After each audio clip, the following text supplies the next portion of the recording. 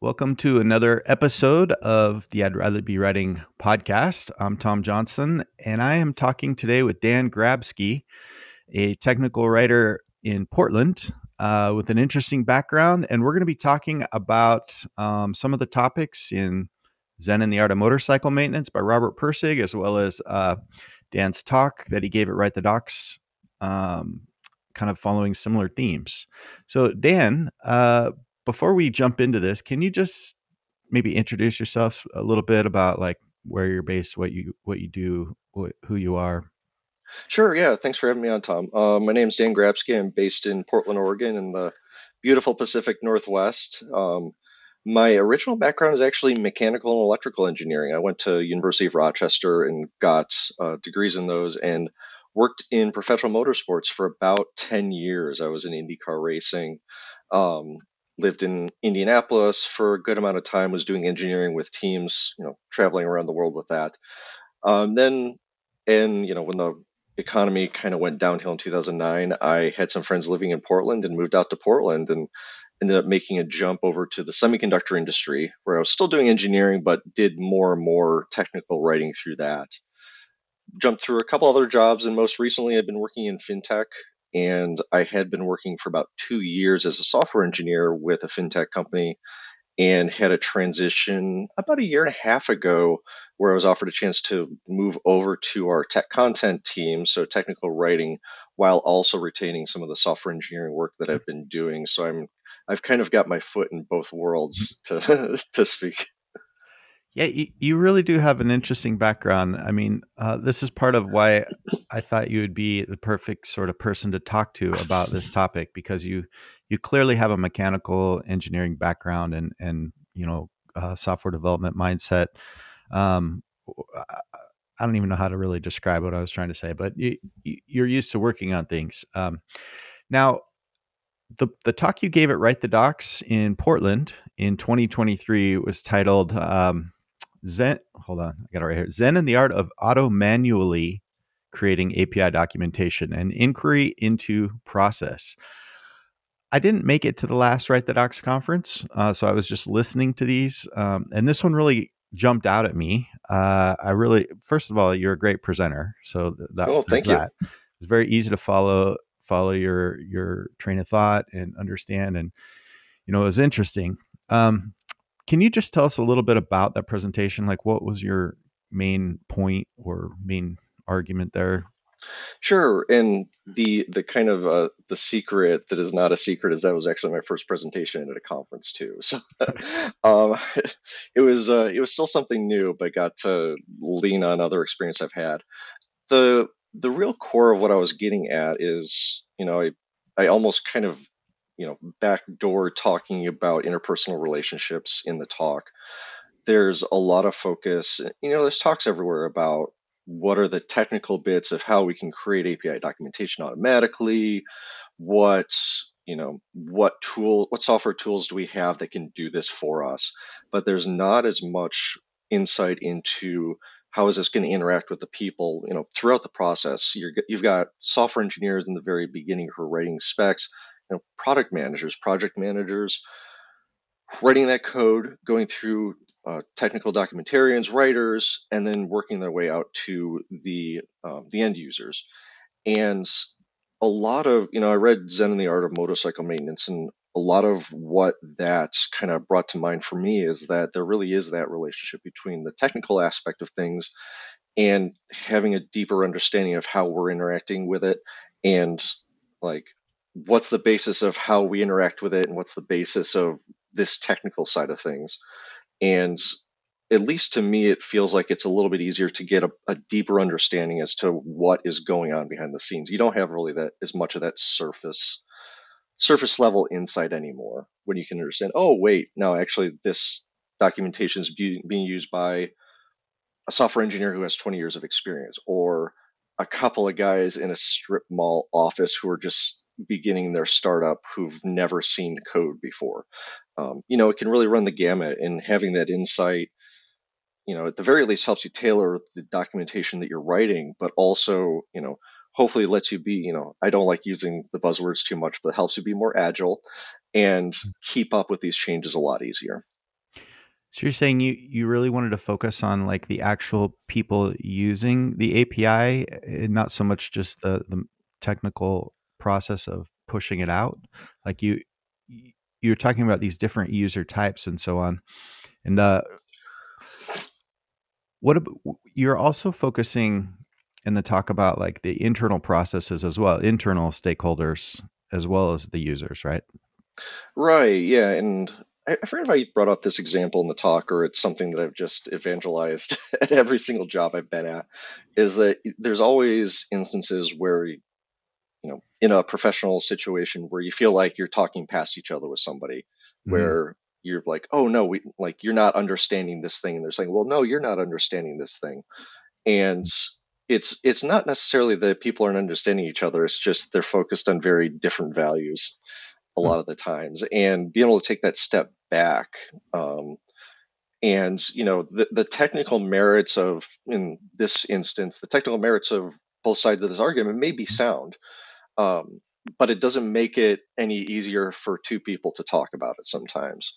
And being able to take that step back a little bit and understanding that, your project manager is going to have this set of values, a software engineer is going to have this set of values, a Hmm. manager is going to have this set of values, and working down that line, you almost end up tailoring what the message sounds like to different people, not because you're trying to blow one over on somebody, but because you want to address their values, and you know you're not giving them a runaround, you're just trying to focus on the things that are more important to them. Hmm. Yeah, that's interesting. I mean, I like that point of view, that the idea that you've got all these different perspectives going on and different people see things differently, and there's not just like a single path through a topic. Did you reread Zen and the Art of Motorcycle Maintenance like before your talk, or is this a book that you'd read long ago that like came to mind when you're thinking about these things? I had read little bits of it a long time ago, but never actually sat down and went through the whole thing. Yeah. And then, as I had seen that Write the Docs is going to be in Portland, and the Revolution Hall is about 2.5 miles from my house, I was like, maybe I can do something. And then I had the literal waking up in the morning, oh, I need to do a talk on this. So I sat down and, read through my copy that I have sitting right here that has a bunch of post-it notes for marking my way through it. And yeah, I wish I could say that this was this long journey of, oh, I'm going to find this amazing talk, but it was literally a light bulb moment of, this is a thing. And it was able to come all together pretty well. Yeah, well, when I was listening to your talk, like I was thinking about this book that I had read back when I was like 17. I'd graduated from high school. I was kind of sitting around in the summer and I read it. I didn't understand it much. I had a motorcycle in high school, so that's probably why I started reading it. Yeah, But I mean, it's a long book. It's 400 pages. There's not a very explicit plot. It's like the narrator's struggle to sort of reconcile his previous self with his current self and his kid, yeah, and there's a lot of discussions about quality and sort of intuitive thinking and our relationship with technology. So this is not like an easy book to just kind of plow through, but I like your application of this technology and people duality that you're kind of collapsing and showing integration between. I think that's a very sound takeaway. I'm wondering, do you have any more thoughts on, let's see, on some of these themes in the book? Like what resonated with you in the book that kind of jumps out at you? Any particular parts or themes? yeah. And actually, to back up a little bit, you mentioned it's a bit of a slog to get through, and that's absolutely true. You read it, and there's certainly some very dated things in the book. There's a lot of talk around mental health that we have a very different perspective on these days that I think we've improved on a bit. And it's something that I certainly don't advocate, reading through the entire book and trying to apply absolutely everything verbatim to real life. It's something that absolutely rubs me the wrong way. You see all of these I want to say, a lot of executive tailored books for, oh, we're bringing the knowledge of the East that you can apply Hmm. to your management style. And it feels like they're trying to just say, okay, put this template on your thing automatically and you're set to go. And that's absolutely not the case. So I very much feel like taking some of these ideas out and, looking at the lens through writing technical documentation is the way to go. A lot of, probably the biggest thing that I picked out of it was it's very early on in the book. They talk about his friend just takes his nice motorcycle to the shop to get anything done because they don't care to try to figure out what's going on behind the scenes, essentially. And Robert Pirsig is very much I'm going to take this apart and work on it myself. I like the idea that, you know, you can handle setbacks and problems a lot easier if you understand at least a little bit of what's going on behind the scene. You don't need to know everything about how fuel air ratios work, going through a carburetor, or like intricate ideas about how spark plugs work. But if you know some of the basic background to how a 4-cycle engine works or a 2-cycle engine works, depending on the motorcycle, how, you don't want to put you don't want to put a stainless bolt in a stainless fastener without having some kind of anti-seize in it, because all of a sudden you're going to have to cut them apart. There's a lot of these things that if you understand, oh, well, these metals work together this way, or this is going to seize up here, or this is going to rattle loose because there's all this vibration, all of a sudden it doesn't give you all the knowledge to fix absolutely everything, but you can handle a lot more of these issues on your own and be ahead of the game. To take another of the motorcycle examples, if you think, I've heard from Harley owners constantly that, you wait long enough and everything rattles loose on the bike. That is just a fact of life for Harley owners. And, you can put Loctite on bolts and nuts, but somebody who's not thinking, oh, well, this is an option or this is something I should worry about, like they may ride along and just have parts flying off until all of a sudden their shifter falls off and they're stuck in first gear on the highway. So it's a little bit of an extreme example, but I like being able to take that idea into writing this documentation. Like I dealt with actually an API not too long ago where the documentation was great. Like there was absolutely nothing wrong with the documentation factually. They went through every single endpoint. They talked about every function that each endpoint did. There were, I forget, it's probably 20 to 30 endpoints in their greater API. But trying to put it all together was an absolute pain. It was very much oh, well, there's this information at this endpoint. Then you've got to correlate it with this information at these two other endpoints. And, I was trying to do what I thought was a pretty straightforward function that's um, a pretty common use case for what I would think. And all of a sudden I was having to hit 5 different endpoints to get all the data that I needed and sorting through some stuff and pairing, okay, there's this ID on this and this. And as I was going through it, I looked at it and thought, this looks like a database developer made this, because for a database, this is absolutely 100% the correct way to set this up.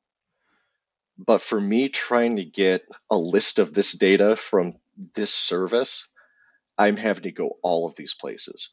And it kind of talks to me to say that they they did an excellent job with the nuts and bolts of writing this documentation, but there wasn't as much thought of what's the end use case for this. And it almost seems really basic, but that's kind of what it comes down to. If there's a little bit more thought into these, like how is this going to work together, then all of a sudden you start thinking, oh, well, if there's something that I'm not expecting, we might be able to handle this better, and so on. So it was kind of an eye-opening experience, especially months after I've given my talk and seeing it, what felt like to me in a very black and white sort of presentation. Yeah, well, there's a lot there to sort of unpack and sort through. But one part that's jumping out to me is this sort of inclination to try things out yourself, to explore and use these systems as a way to deepen your understanding. I think a lot of times it's very easy to sort of fall into more of a spectator mode. I think this is another term from the book, with documentation, where I'm documenting these APIs, but I myself am never using them. I'm never calling them. I'm never really like integrating them. I'm just sort of like getting some information from engineers about how they work and writing it down. You think in order to be a really in order to write really good documentation, you have to use the product in a way that's not a spectator mode? I definitely believe it's a huge help. I, currently in the team that I'm working on, I'm really well, I've got one other software developer who's just been starting, but the rest of the people are writers, and I've been trying to help guide people to get them more experience in let's set up Postman for you, and you can start hitting some of our own APIs and almost like leading writers through our software development onboarding process, which goes through, hey, how do you create this data and how do you hit all of these API endpoints to do what one of our customers would do? And it's it's not necessarily the exact same process as what a software engineer would go through, but being able to at least see a lot of this on the surface level, I think brings a lot of insight and insight that sometimes takes a lot longer to figure out than it might normally do.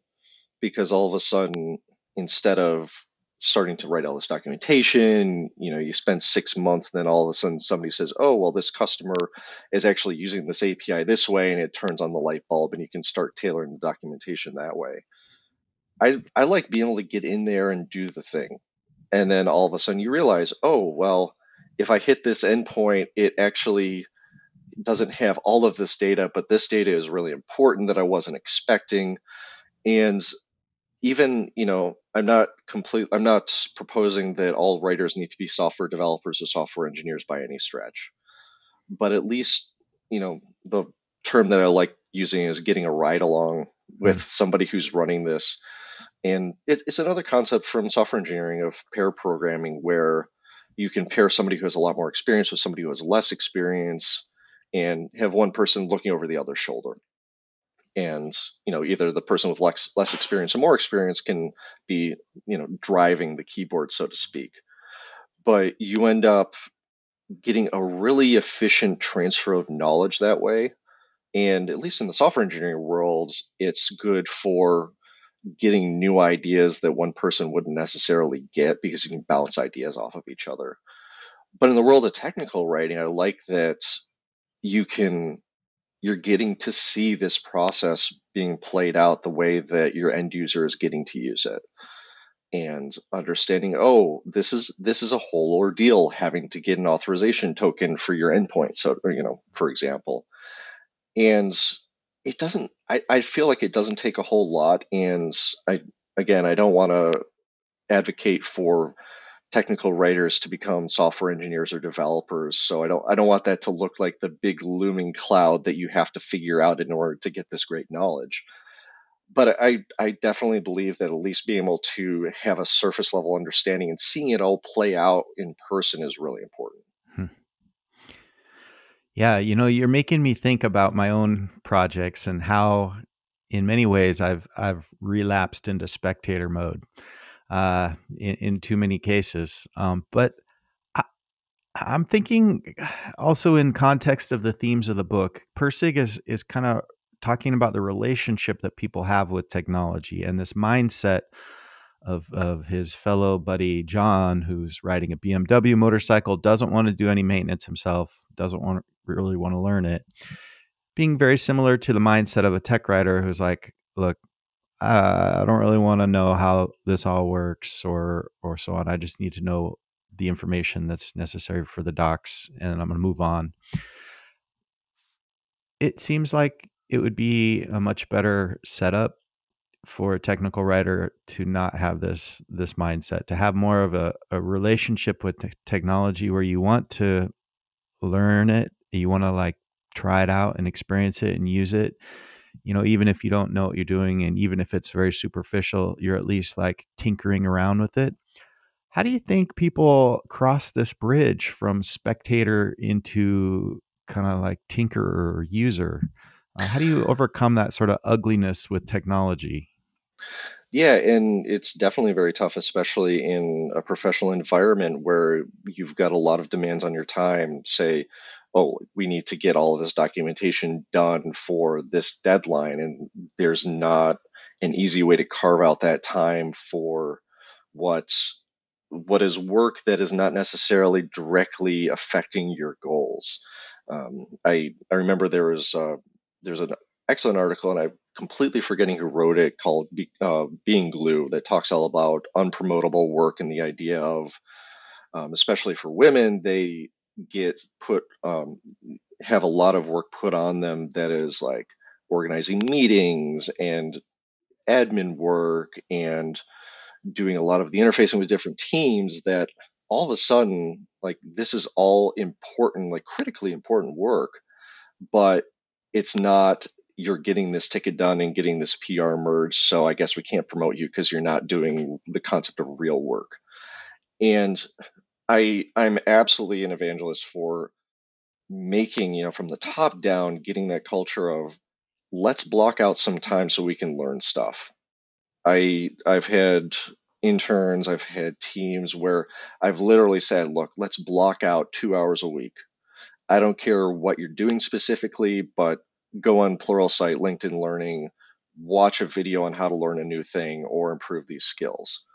And it's silly that you almost have to be that draconian about making sure that you have people block out that work, but without having that support in a lot of levels of an organization is really tough. And I kind of took the attitude of, well, if nobody else is going to do it, I'm going to do it. I'm going to be that guy. And just said, okay, we're going to do this. And a lot of times it really takes one person doing that who has enough pull in the organization that can keep that going and not get pushback on it. But it's so critically important. Like, every company I know always talks about, well, we care about professional development for our employees, and a lot of places you go and their values in practice don't actually match up with that. And that's a really critical gap in policy and in values for a lot of companies. That has to happen. And if we're not doing that, if we're not letting people have that time to, if your company has a tech days or hack week, to be able to have, say, a technical writer join a team full of software engineers and work on a project together randomly. That just doesn't happen. You have to be very intentional about doing it. And I completely acknowledge that this is not an option for some companies. Some companies, they're not going to let you have that space. And I hate that. and I kind of want to go into these companies and just be like, no, you need to do this, which is why I'm such an evangelist about it myself wherever I go, because it is that important and you have to make that intentional time. I I think that's a great point. I try to do that every now and then, where I'll take an hour and just be like, I'm gonna actually read some of these documents that have been queuing up that I know I should read, but I Yeah. never got to it, and I want to learn more about this topic, and I'm gonna actually have some time to do it. It does provide a good space. Now, I think there's another roadblock that I'm trying to work my way through. Even if people are fully bought into the idea that they should be learning and growing and increasing their understanding, there's sort of a mental hurdle to get over when you don't understand something. You have to, Mark Baker, another tech writer, used to describe it as rearranging your mental furniture. Like it's sometimes painful to have to learn something new. For example, my I I bike to work on a bicycle, and I used to be pretty good with adjusting my brakes when there were all the like pad V brakes that you just squeeze a cable and it pulls pads to a rim. And at some point, the whole bike industry switched over to hydraulic brakes, and I'm like, I don't want to have to learn how hydraulic brakes works and how how I now have to adjust them. And it's there's like a block in me, and I think there's a lot of resistance we have about, like, yeah, I know I should be testing this API, but it's going to be so like tedious and hard to kind of just learn it. And I think one part that really resonated with me in Pirsig's novel is he's talking about um, some bicycle assembly instructions for like a Japanese bicycle that starts out. It says require, and it's kind of a humorous point, but it says assembling Japanese bicycle require great peace of mind.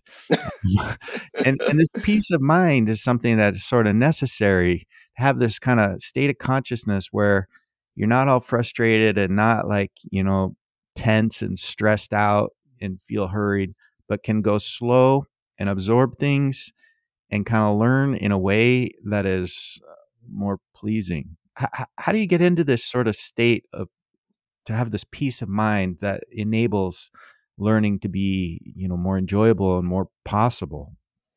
Yeah, and full disclosure, I've never made the switch over to hydraulic brakes on bicycles either. All of mine are all of mine are rim brake bikes downstairs, and I've never made the switch. So that the full disclosure on my end. Um, but yeah, that's funny what you said about the Japanese bicycle instructions about peace of mind, and partially that's a cultural thing, but also it is important. The you can get angry and upset at this piece of technology, and it's not going to change how the technology interacts with you. It'll change how you interact with the technology, and things might end up going worse. But in reality, technology is not affected positively or negatively by your emotional state. And it's something that you go into a professional environment, and it's completely the opposite way. You're interacting with somebody, and your emotional state absolutely affects how you're interacting with that person and how that person is going to interact with you. So you really, it's another thing, like I was saying, tailoring your message to the end user. You're tailoring your message to the thing you're working with. And, everybody once in a while wants to be like Data from Star Trek The Next Generation, be able to just shut off the emotions and be very logical and work through the thing. And if you're purely working with the kind of the technological side of things, or saying assembling this bicycle, being able to do that can help, because the instructions may not be completely clear. I remember reading a study, I think it was a couple of years ago, about integrated circuits, the little chips with little metal pins. Somebody had done a study about the documentation for those, and they found that for any chip with more than, I think it's 8 or 10 pins, the documentation is never 100% correct. 100% of the time, there was something in the documentation that was not right. Like, it was absolutely mind blowing to me that these huge companies like Motorola can't completely and correctly document a tiny little chip. But it really made me think that, yes, okay, we are trying to build this bicycle that doesn't have feelings, and it's just a sack of metal and rubber and whatever else.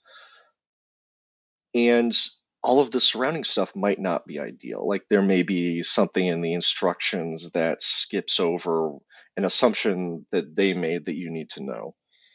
But being able to, not let that anger kind of take over can help almost smooth things out a bit more. Um, because invariably, if you're getting angry and upset at a thing, it doesn't make your process any more clear-headed. Invariably, things are going to go more and more wrong, and it's really difficult to be able to do that. Like, I think anybody who tells you that they're absolutely perfect at it is lying to you. It's something I still struggle with. I still get frustrated when things go wrong. But being able to take a little bit of time to step away, take a breath, and get back to that is really invaluable. Um, and that's part of, because it does seem like such a huge thing. And another thing, full disclosure, your comment about rearranging the mental furniture is funny, because for me, rearranging the furniture in the house is not an issue.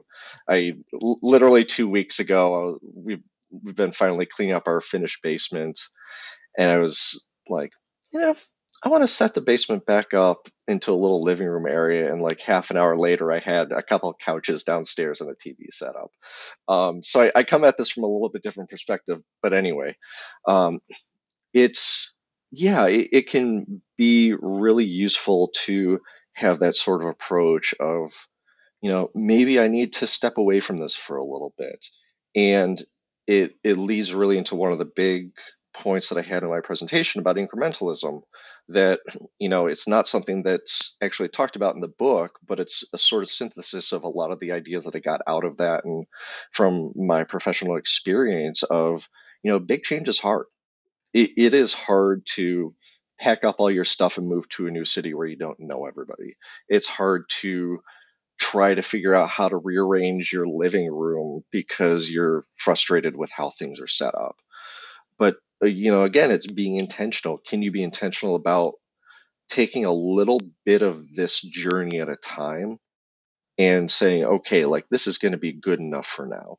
Can we break it down into more manageable chunks? And again, it's not going to completely solve all your problems by any stretch, but it can be a tactic that you have in your toolbox for, like, my company is having a hard time trying to embrace this big change. What can we do little by little?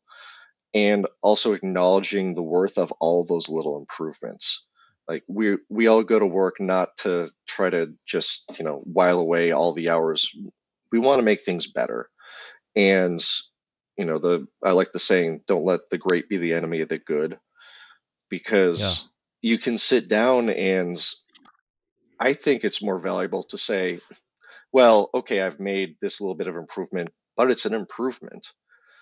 Otherwise, you can get really down on yourself, and it just makes things hard. It's I, real difficult. I do like your bringing in of incrementalism into your talk, and I found myself wondering about that too. I was like, when I was listening to your talk, I was thinking, why is he kind of focusing on incrementalism? And this is an Eastern idea, right? Isn't this part? I'm not very familiar with the Toyota method or Kaizen and so on, but I believe it's sort of Eastern to have like small gradual change and so on uh, towards improvement, continuous improvement. Um, but I think it even applies on some of these other tasks we've been talking about, like if you've got a really difficult concept to document, or even just learning hydraulic brakes, which is still, on my to-do list, sadly. Uh, if you approach it in chunks and be like, well, I'm going to spend 20 minutes or a half hour just kind of learning about it, instead of trying to like take the whole day and ram some huge concept through your brain. I think it's a lot easier to kind of make progress on things. I wanted to ask more about because you're an engineer by background. I wanted to ask about this larger idea in this book about quality. Now, it's kind of maddening to a lot of users that Pirsig like doesn't ever define quality, but that's part of like the definition of quality, is that it's like undefinable. But my sense is that engineers often proceed intuitively through problems. Like we're talking about, let's say you want to learn a system, an API, or how something works. There's probably not a lot of documentation, maybe, or if it is, it might not be that helpful. And engineers often have a knack for sort of like guiding themselves through something without following specific steps or processes, but kind of going with the flow through something. Is that a real phenomenon, or is that just my impression of how engineers sometimes proceed? I feel it's true with also more background. So, like I said, my background is mechanical and electrical engineering, which is a little bit different than software engineering, but something that was inspired in us very early when I went to university was that you're there for 4 years taking all these classes about mechanical systems and, thermodynamics, which I hated thermodynamics, but that's another story. Um, Material dynamics, all this other stuff, and you're kind of learning all the building blocks of what you're going to use in the real working world. And the constant joke was, when you started your first job, that's when you really started to learn how to do engineering. All of this, intuitive feel for how a thing comes, it doesn't come unbidden from the warmth of the sun and the light of the moon. Like, people aren't just completely born with that from no inspiration. There's absolutely a lot of work that goes into that. And kind of like with Pirsig, he talks about working on this motorcycle on his own. And he absolutely didn't know just that, oh, well, this is how you fix this motorcycle. There's so much foundational work that goes into that, starting back from, okay, righty tighty, lefty loosey. That is a concept that a lot of people just don't have which way threads go on a bolt. Mm, And if you don't have that foundational knowledge, there's no way that you can get that intuition for, oh, well, I need to assemble this thing this way. So I think that the intuition is absolutely something that you can instill in yourself with work. And it's what I feel is a very important cornerstone of what I consider engineering is being able to take all of these experiences and, you know, a lot of core rules and ideas and laws and be able to assemble them in a way that kind of makes sense for the project you're working on. It was, I used to play a lot of jazz music, and when I was in high school, I went to this kind of weekend camp thing with all of these professional jazz musicians, and we are talking about improvising and how difficult that is to just blast into a solo section and, do 16 bars of improvisation on this. And this one old sax player was like, "It's not how we do it. Like, I've got all these licks in my head because I've been playing for 50 years." And I know for this song in this key, I've got this set of licks, and I just like program that in my mm, head, and then I go into the solo, and I've got a whole bunch of building blocks ready to go, and I throw them together, and it sounds great. And it was hilarious because we were gonna play the next song in our little group. He's like, "Oh, wait a second, guys! I got to do this thing. I got to program the licks into my sax." And he like makes this show of pushing a few little buttons in a very specific way on his saxophone. He's like, "All right, I'm ready. It's programmed in." And he goes in and does this amazing solo. And we kind of take it apart of these are all the building blocks that he put together to make this mm, work. So it's very much this isn't coming from absolutely nothing. There's a lot of experience that goes into it. And I know it can be frustrating too initially when you're first starting out that, okay, this doesn't make sense. And I don't have this intuition for how this should work. And like it happens and it takes time to start building that up. And then all of a sudden you wake up one day and you're like, oh, this API is missing this documentation because the end user is going to need this thing. And nobody has thought about it, but I just know this is a thing. mm. And all of a sudden it starts coming together. I really like your jazz example because I have a daughter who plays the saxophone, and I went to one of their concerts where they did an improv thing. Somebody would just stand up and they'd kind of do like a improv, and I was asking my daughter if like eh, I wasn't sure. I thought that they had just like memorized something, but she was explaining the same thing you were, that like, no, it's not a memorized sequence of notes or anything, but at the same time they do a ton of practice and a lot of other techniques that sort of build up to it. It's not like they just turn themselves over to a complete, the spirit of music or something. Right. Well, that's kind of reassuring because I think I think it's more of a mature view of how this whole process works. I think kind of sometimes I lean too far in interpreting Pirsig as being like you just proceed intuitively, and it's like, well, how do you know all this stuff? Like yeah, Right. there's a lot of learning that kind of builds up to that. So well, Dan, we've been chatting for a while, and we've covered a lot of great topics. I've really appreciated your perspective, and I really liked your talk. I'll put it in the show notes. Is there any last topics or resources you want to point users to, or any last thoughts? Yeah, it's, the amount of resources out there are kind of staggering. And the example that I brought up earlier of being stuck in a place where you feel like you're talking past each other in a professional environment. I've lost track how many times that's happened. And even learning those basic skills of like, let's try to step back from this and can I rearrange my preconceptions as to what's going on can bring a lot of dividends sometimes. And again, I made a very big point in the talk about all of this is assuming that people are acting in good faith in the work environment. And I would love to say that that is the case in every single work environment, and it's not.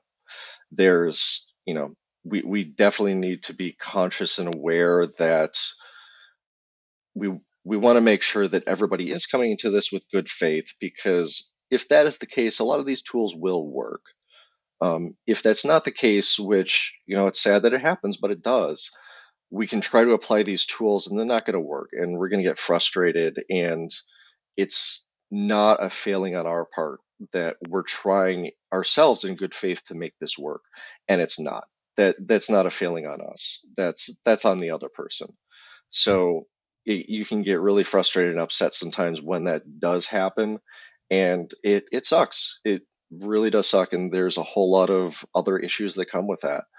But if we're still trying our best, maybe we go to a different work environment, we find a better place to use those skills.